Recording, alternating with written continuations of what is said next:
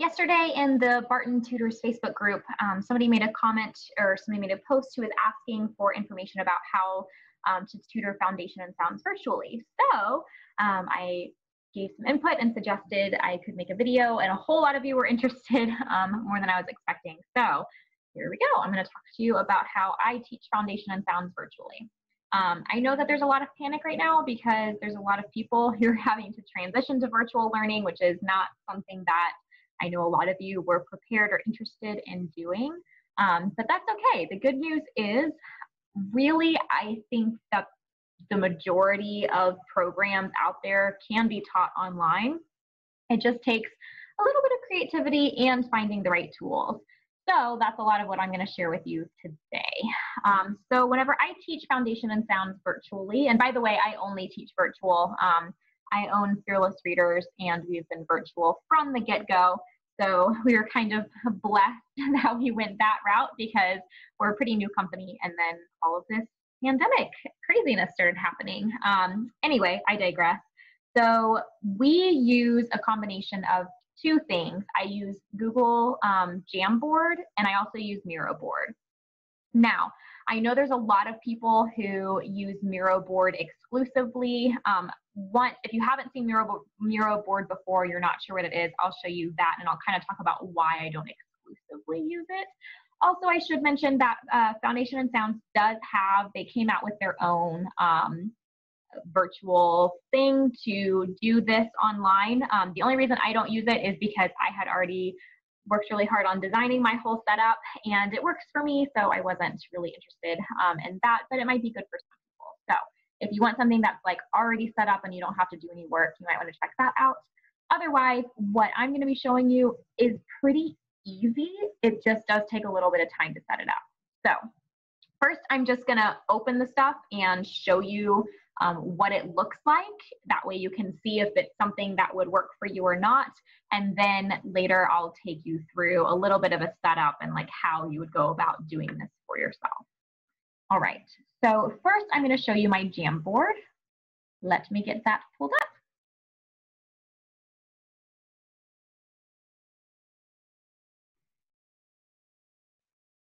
All right, so this is my Google Drive.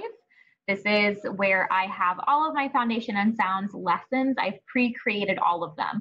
So Jamboard is kind of like PowerPoint. It's kind of like a slideshow. It doesn't have the features, like nearly as many settings and everything that PowerPoint does, but it works basically like a slideshow. I liked that because of the simplicity that it offers. I mostly work on Foundation and Sounds with young students, and those students tend to have a lot of attention issues. So I wanted something that was really like visually clean and didn't have a whole lot of clutter going on. So I'm going to hop into lesson 5.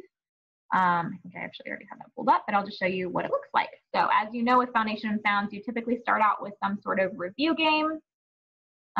So as this loads here, we would start with let's play. So we would start off playing some sort of game, and at the end I'm going to briefly talk about some of the games that I like to use for Foundation and Sounds. That's kind of a challenge as well.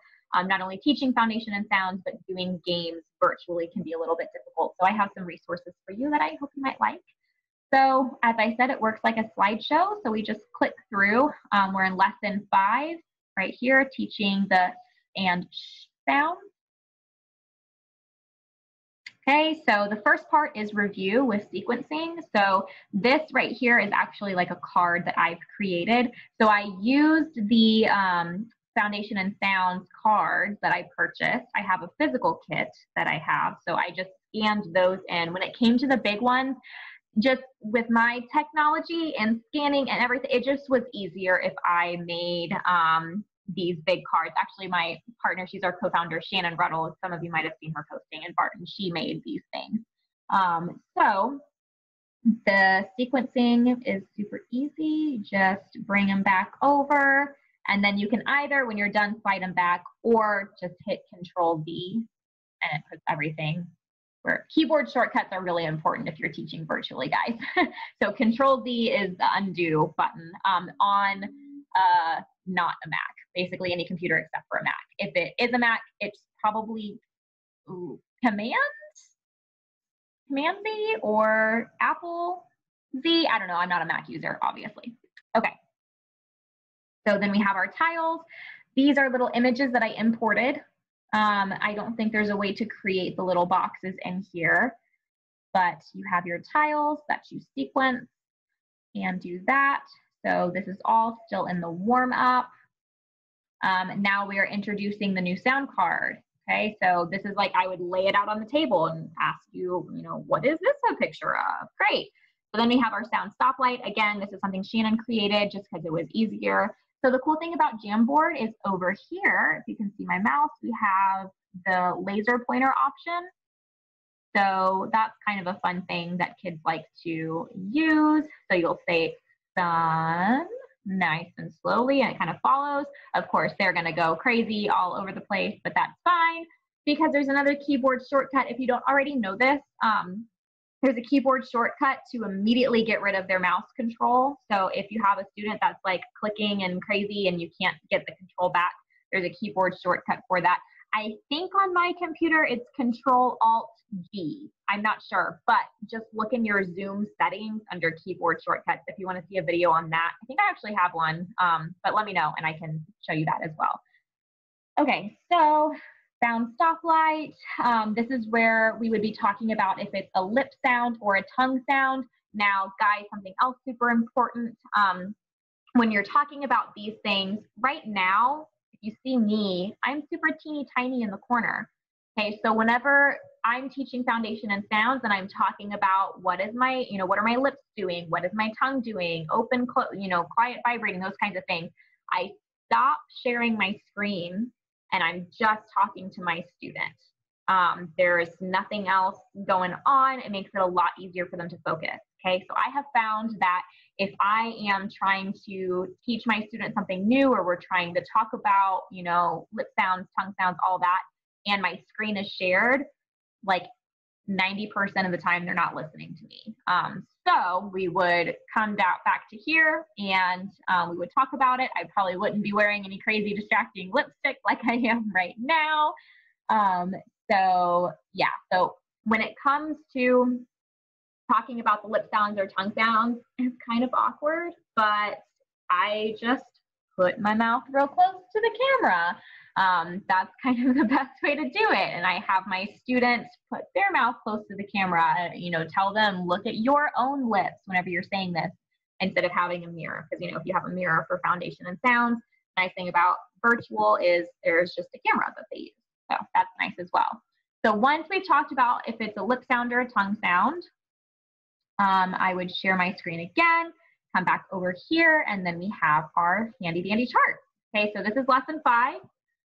So they already have a lot of sounds down. So then we would be putting this where it goes. I think it's the lip sound for quiet over here. That's where it would go. And then we would go to the next thing. The next one is ship, and same exact thing. Stoplight. We would stop sharing our screen and talk about what kind of sound it is. Come back in here, put this where it goes, and then from there we have sequencing. So you first sequence with 2 sounds. So we have that here. They sequence their little sounds. Same thing for 3 sounds.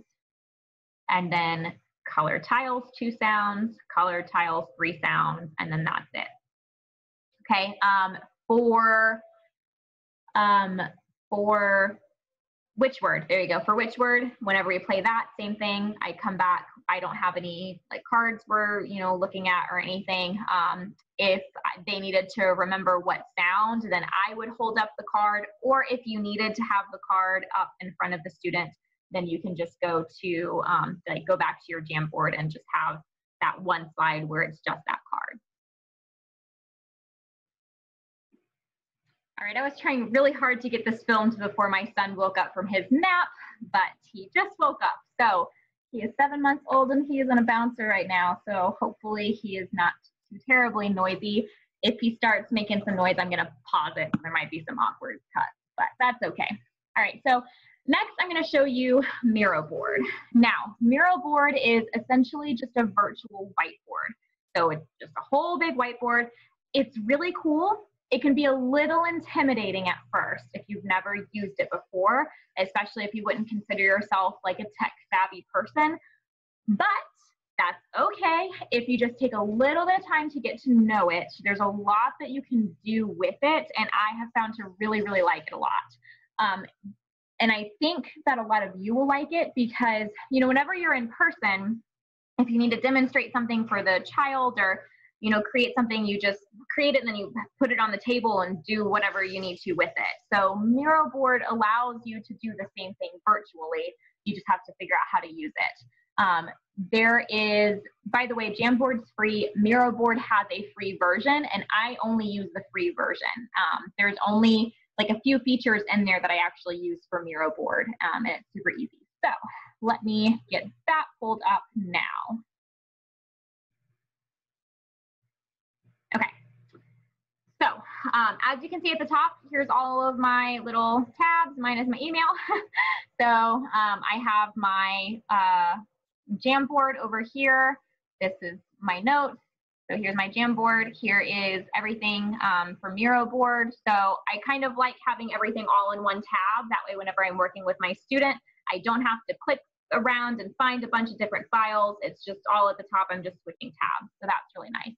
Okay, so this is what I've done for foundation and sounds. Now, you have some options here. Some people exclusively use Miro Board to teach foundation and sounds, and what they do is all of these images right here, they import all of these, they import all of the big cards that you would have. So your 4 charts for quiet or vibrating lip/tongue sounds, your sound stoplight, your vowel chart, and if there's anything else I'm forgetting, those 2. And they would just display it all in Miro Board. What you do is you can zoom in and out. So there's some other stuff I'm going to show you in just a minute, things that I've created, but you have a really huge board to play with and you move around. The one irritating thing is whenever your student is getting used to the mouse and they need to sequence a sound or something, put something on the stoplight, if they go like this, they're going to keep going forever and ever. And it's kind of irritating because you have to bring it all back. That is the one downfall of Miro Board. I haven't found a way to like lock the screen. Anyway, so what I do is when I first start teaching foundation and sounds, for the majority of the time, I'm pretty exclusively just using my Jamboard and my slideshow because that's all I need. But once the student has learned like all of the vowels, after that, you're getting into some of the later lessons. There's so many cards to keep track of. It's, to me, a little bit difficult to do it in Miro Board. The reason I don't start off in Miro Board is because I'm getting to know my student, and I feel like Miro Board can be a little overwhelming having all of those materials in here, and they don't necessarily need to see everything all at once. So I like Jamboard because I just have one little slide at a time and I go to the next slide and they only ever have to see exactly what we're talking about at that time. So it can be a little bit less like visually stimulating for them. Now, once they get into the later lessons of foundation and sound, that's when we start having a lot of cards that we're working with, and it's kind of nice to have this big whiteboard that I can pull around on. Now, this, what you're looking at right here, I specifically created for the part where they have to do, I forget exactly, changing sounds, where you build a word. I'm just building something random. So they would build a word using the sound stoplight. Okay, and then you would have to change, ask them to change a sound. So right now this says bun, and make it say sun. I don't know. He's crying. Hopefully you can't hear that. So they would put it back and change it like so. And again, Control Z puts everything back where it goes. I always use that. Okay. I also have my tiles built over here. So when it comes to changing sounds with tiles, we do the exact same thing. And these are just the colors that I picked. If you don't like them, you can pick different colors.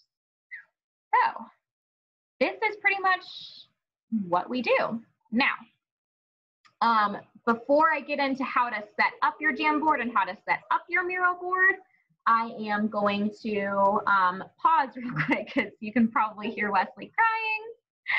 So I'm going to go tend to that and come back And then I'm going to show you a couple games and stuff as well. Okay, so something else kind of fun that I have done, I'm going to talk real briefly about games. So let me go back here. Okay, so it can be kind of hard to convert whatever games you were playing before in person and kind of do those online. Sometimes that can be challenging, so I was just going to show you what I have done. So over here, I have a very simple warm-up board game that I created. All we do is, you're going to need a dice.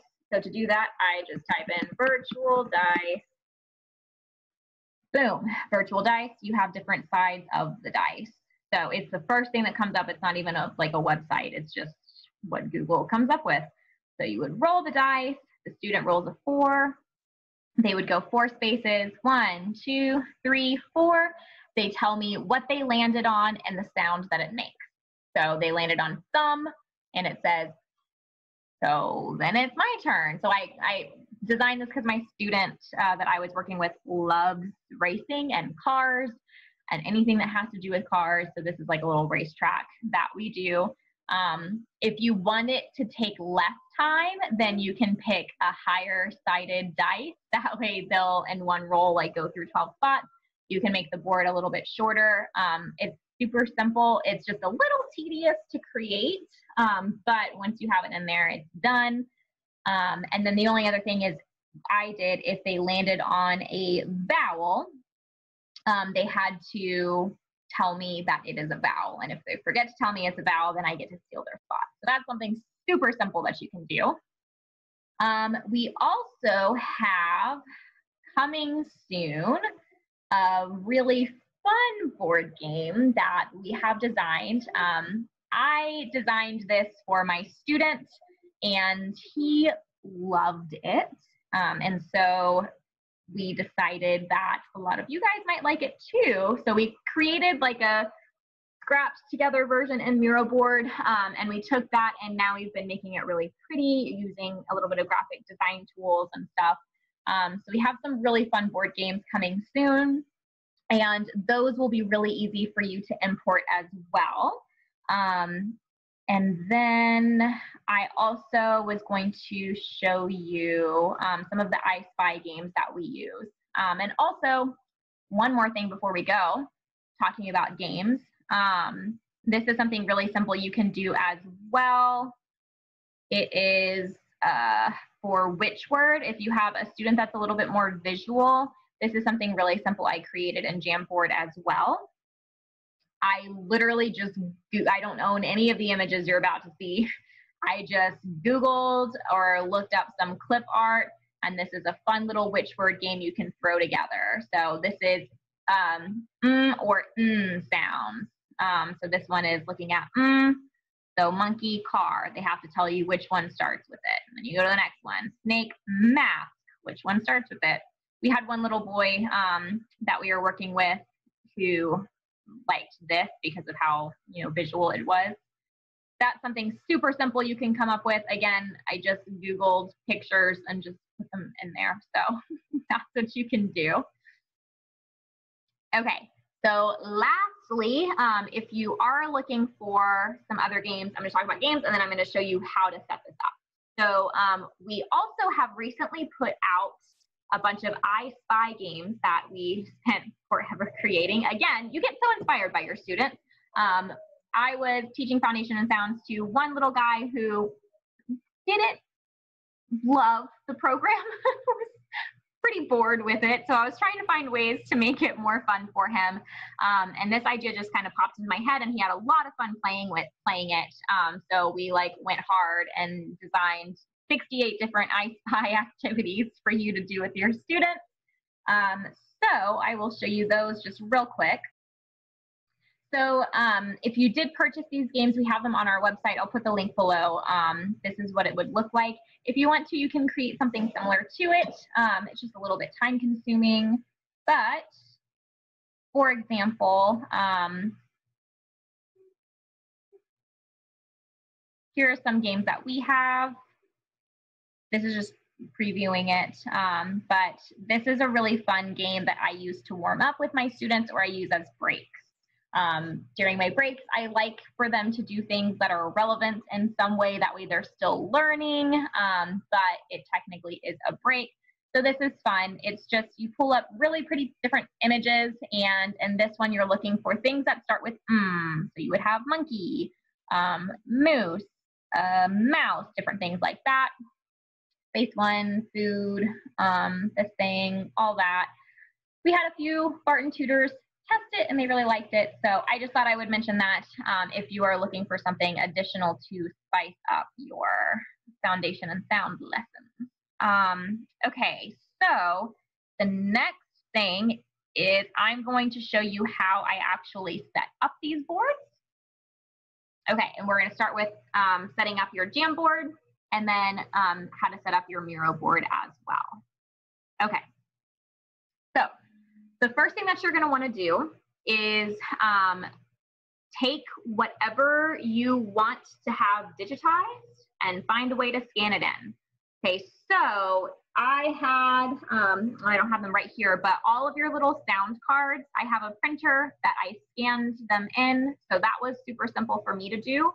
You have if you don't have a scanner and you have a smartphone, you can most likely take pictures of the cards. Just spend a little bit of time. You're gonna have to take a picture of each one, make sure it's a little bit high quality, and then you can import those pictures into your computer and go to like Paint or something, and you can edit them and trim out the excess stuff.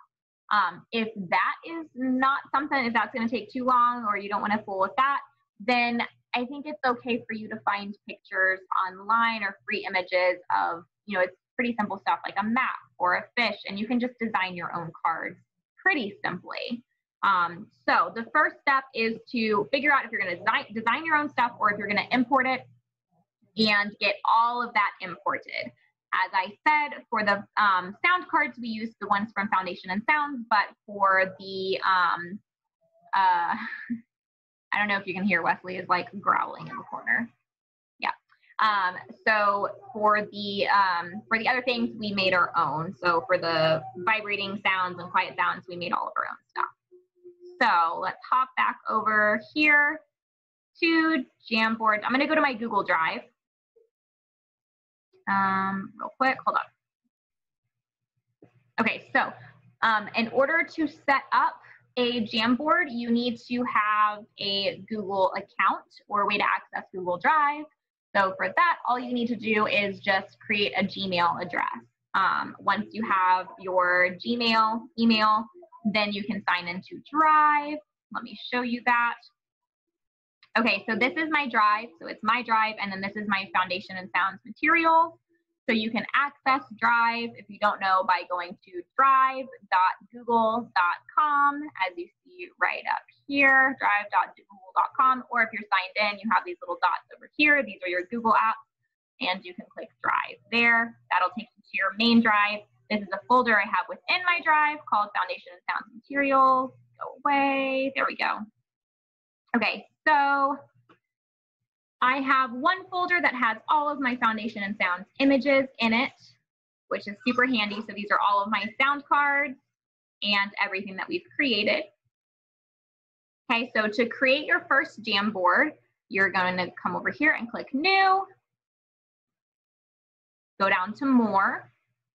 Okay, and you might not have known this, but you can do a whole lot of stuff with Google. So Google Drive does more than just Google Docs, Sheets, and Slides. You have Google Forms, so this is how we send surveys to parents or ask for feedback when we had some of you test our games. And then come down here, you have Google Jamboard. So, okay, this is a shared folder that I have with some of my coaches, so that's why that disclaimer popped up. Here is your untitled jam. So you're gonna title it. And from there, really all you're doing is just going through Foundation and Sounds. I look at each lesson, so I would pull up lesson 1, and I would look at the first procedure, and whatever that first procedure is what I'm putting on this slide. So if I'm gonna upload an image, I click here to add image. This is why I said to upload all of your images into Drive first, into some folder, because you can upload from Google Drive. So I would go to my foundation and sound images, and then I click whatever I need. Let's say the first one is map. Where's my map? Map. Oh, hello. It was like the first one. Okay. So there's my map. It's going to load. My internet's a little slow right now, so it might take a second. There it is.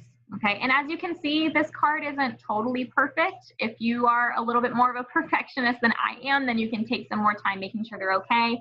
My scanner was just being difficult that day, and I didn't want to redo all of it. So this works for me.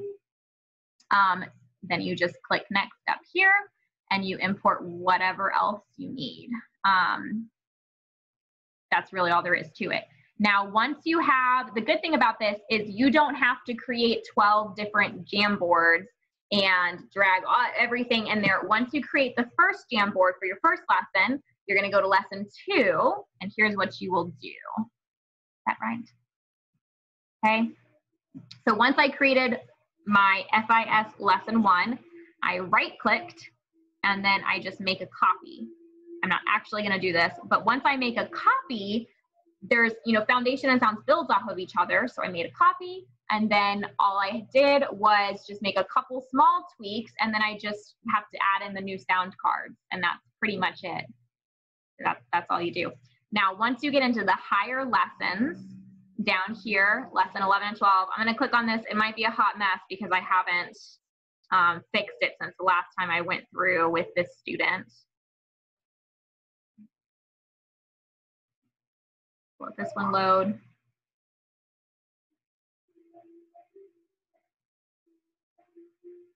We're having a time today. My cat is on my desk. Wesley is over in the corner. He's teething, so fun times. Okay. So here is all of this stuff that I have going on. We have lots of sound cards. This is the vowel chart. This was so simple to make. Now we have all of the vowels. Here's the next thing. And it just keeps building. There's not much. I haven't used these very much. Okay, it's all kind of blank and wonky because at this point, we had so much stuff going on, it was just easier to come over here into Miro Board and use that. It was just a lot cleaner. So that's what we did there. Okay, so that is how to set up. That's how to set up your Jamboard. Okay, so now let's go into Miro Board. So for Miro, you are going to need to create your own account. So you'll just go to miro.com, pull it up. I'll click back here and see. Here we go. So you'll go to Miro, create a free account, and then once you get signed in, it does limit how many boards you can come up with. I've only ever needed the one, and then I just put all my pieces back before I have another student that I'm going to work with. But this is my board. So it will load, everything will pop up, and it comes right back into here. Okay, so the cool thing about Miro Board is there's so much that you can design with it. That's a little board game down there that we're working on. So the only things that you will really need to do what I have done here are go to Upload, My Device, and then you would just locate, I had FIS cards here, just like in my Google Drive. I have one saved on my computer as well. So you import all of your pictures. I think you can import multiple. So I just click the check, yep, and then it would import all of those. I'm not going to do that right now though. So it imports those. So then you have all of your sound cards and you have whatever pictures you created here and your tiles. To create your tiles, you're going to draw them yourself. So you just click this for shape. It gives you some shape options. You click your square. I create a little square however I want to. Then you have these options here. It creates it like a text box, but I don't need text. So I just select my color. This is your border, and then this is the inside of it. Let's make, there we go. Now it's red. And then I have a tile. And then from there, you just copy and paste. So I copy by clicking Control-C and then Control-V. Boom, I have another one. Control-V, boom, I have 3. Cool, there's my tiles. Okay, so it's relatively quick. Another cool feature, also I should mention this little black line is just like a bank that I made. It's another shape. I just clicked this shape and then I made that, and that's where all of my those cards were gonna go. That's right. Let's get rid of that. I'm gonna click over here, Control Z, now it's gone. Slightly lost my train of thought here. Oh, right. So the one really important thing that you're gonna wanna know is you can lock stuff down. So I have this locked down so my student can drag stuff on top of it. I moved the tiles. I right click on the tile and I clicked move, bring forward. That way all my tiles are up at the front. And then I have this locked down. That way if my student does this and oh, it moves the whole board, it doesn't move your pieces everywhere. If you are gonna create some kind of game board like this, one of the things that makes it tedious is every single tile is locked down. So I imported the tile, I made the size how I wanted it to, stacked them all up, and then I locked each individual one down. That way, whenever the student moves their pieces, they aren't accidentally moving cards and wrecking the game board, because that's what was happening at first, and it was really irritating. So there's that. The last thing, and what I think is one of the coolest parts about Miro Board, is they have, so if you click these little 3 dots down here, you have a bunch of options. To be honest, I don't really know what any of these things do except for icon finder. So you might have noticed I have some like cool little cars right here. So I got that from the icon finder. They have lots of different icons that you can use. So my student really likes racing and cars. So I built this little racetrack and typed in race car, and they have some fun different options. Some of them aren't great, but a lot of them are really quite cool. Sometimes you get a little bit more specific than that. So he liked police cars. So I typed in that, and some pretty cool ones pop up. All right, that is it for this video. I hope that that was helpful for you. The only other thing that I didn't mention is whenever you are teaching foundation and sounds, keep in mind that audio is really important. So right now I'm not wearing a headset. The sound probably isn't amazing on Zoom just through my computer. So whenever I am teaching, I have a better headset that I use with a mic. So I use the Logitech brand. I don't remember exactly which headset. To be honest, mine is currently broken and I'm in the process of getting a new one. So I'm kind of shopping around there, but you just want to use something that's going to have a really good mic in it to make sure that the student can really clearly hear you. Also make sure you can clearly hear the student. That's going to be very helpful as well. The last thing that I'm going to mention is Foundation and Sounds does have a student kit that can be purchased. So this may or may not be necessary depending on your student. If you have an older student, they're probably going to be really good at using the computer or manipulating the mouse and moving tiles around and things like that.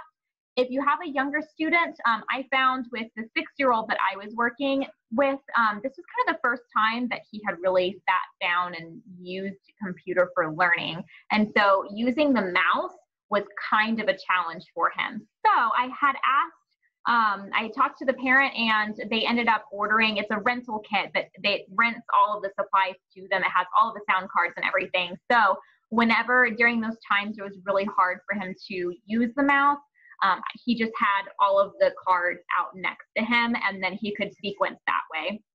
I tried to get him away from that and I was successful. By the time we finished Foundation and Sounds, he had had a lot of practice using the mouse and it was a lot easier for him. But in the beginning, remembering the sounds and doing the mental process of the sequencing and then tacking on the mouse skills on top of that was just too much. And it was a lot faster. He was a lot more efficient if he just had the physical cards. So that's kind of a judgment call on you. And you can always start working with your students, see how it goes, and then have them rent later. If they're older, they should be fine though. Okay, yeah, that's all the tips I have for you. I hope that that was helpful.